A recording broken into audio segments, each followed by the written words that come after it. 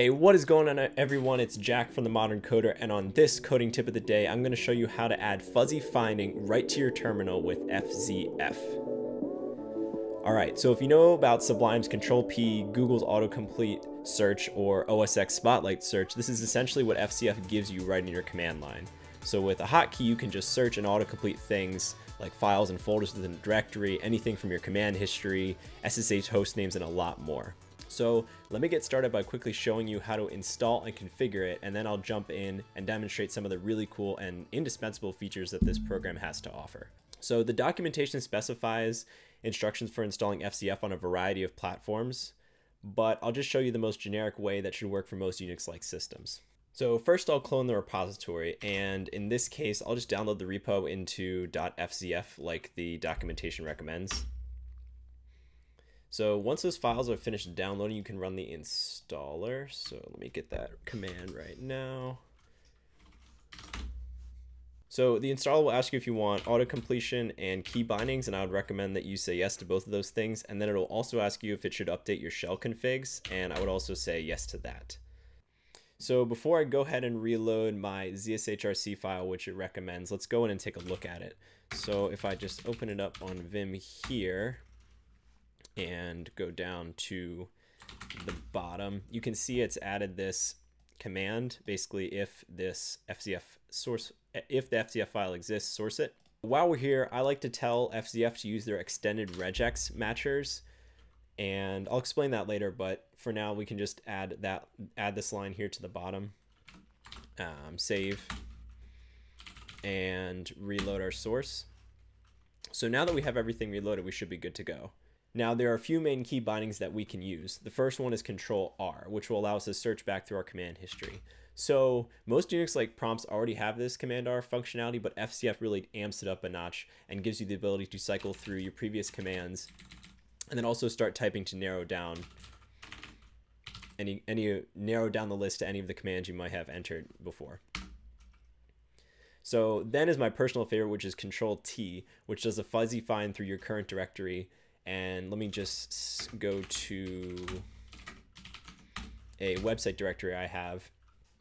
And if I hit Control-T and start typing any part of my file name, the list will quickly narrow down. Then all I have to do is use the arrow keys to cycle through any of the options, hit enter, and it auto-completes right to the command line. Now, if I want to select more than one file, so say if I want to remove a couple files, I can just type rm Control-T, and then use the tab command or the tab key to go ahead and select any number of files, hit enter, and both of those are auto-completed to the command line. So let's go a bit further. Remember that -- extended command that we added? So this gives us the ability to say now I want to select all files that end with a certain extension.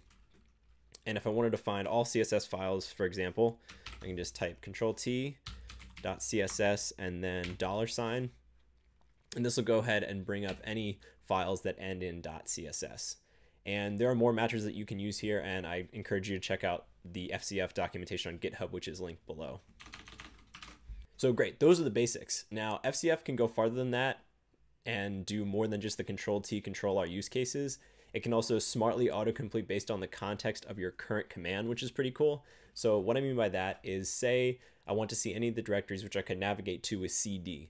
So if I type CD **, and ** is the trigger command, and then hit tab, I now have a list of directories underneath my current directory that I could possibly CD into. And the syntax works for other things too, like say you had a lot of hosts defined in your SSH config file, you can autocomplete them with the * syntax simply by typing SSH * tab, and now I can just scroll through a list of my available hosts. Finally, one of my favorite use cases for FZF comes when you override the default search command with one that respects gitignore. So by default, FZF is using the Unix find command under the hood, but if I open up my ZSHRC file, go down to the bottom here, I can go ahead and set the default command that FZF is using to anything I want. So in this case, I'm going to set it to FD, and FD is a third-party find command that ignores files specified by gitignore. So if I override that, save this file, and reload, if I'm in a git track directory like this one and I want to add some files to a commit, I'll just type git add Control T, and now I can go down the list and pick out the files I want to add to the commit without dealing with, in this case, any of the files specified under my temp directory, which is just a bunch of cache files that I had ignored by git ignore. So I think that's about it. There are more things FCF can do, so be sure to check out their documentation on GitHub.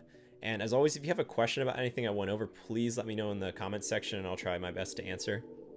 And leave a like if you found this video helpful, and if you have a suggestion for the next coding tip of the day, also leave it in the comments. I'd love to hear it. I think that's it. Thank you all for watching, and I'll see you in the next one. Peace.